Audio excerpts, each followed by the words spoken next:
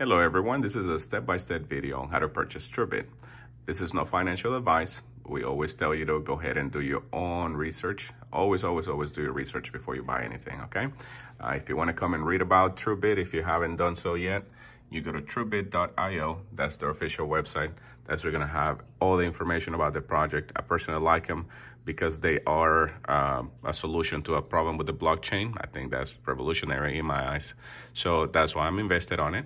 But again, do your own research. This is not financial advice. So this is what we're here for, right? We're for the step-by-steps. I'm assuming that you guys at least have some basic knowledge on cryptocurrency, how to buy it and things like that. So very first step, of course, we're gonna need Ethereum.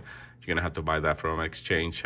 Coinbase is typically the most popular one. Once you purchase Ethereum, we're gonna need to send it to a digital wallet. So in my case, you can use Metamask. Metamask is one of the easier one to use. This is a Google Chrome extension. So if you don't have Metamask, you go to google.com, go ahead, type in Metamask. It's gonna give you the option to download it. Once it's downloaded, it's gonna appear right here on your right corner.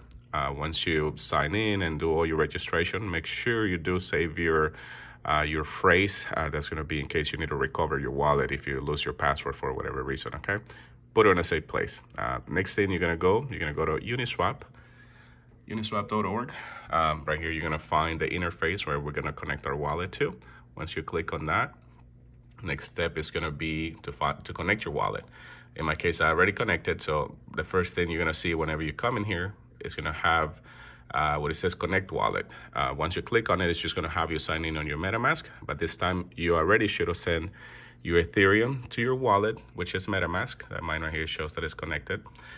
Once you have that connected, it's gonna show you whatever funds of Ethereum you have at this time and everything. So the first thing is gonna be add the token. This is gonna be the important part because you wanna make sure that we're sending the money to the right place so we get the tokens that we're buying. So when you go to Truebit, all the way to the very bottom, like I said, I'm assuming you read, a lot of the stuff here. If you want to read the white paper, be ready to read like 11 pages because it's a lot of information. So when you go to frequently asked questions, this is the important part. How do I obtain the Truebit tokens? And what is the address? This is where you send the money, so that way you can get the tokens, and the tokens will show on your specific wallet. So we're gonna copy that. Then if you go to Uniswap, the way to add it, so that once we're connected with your digital wallet, you're gonna put select token.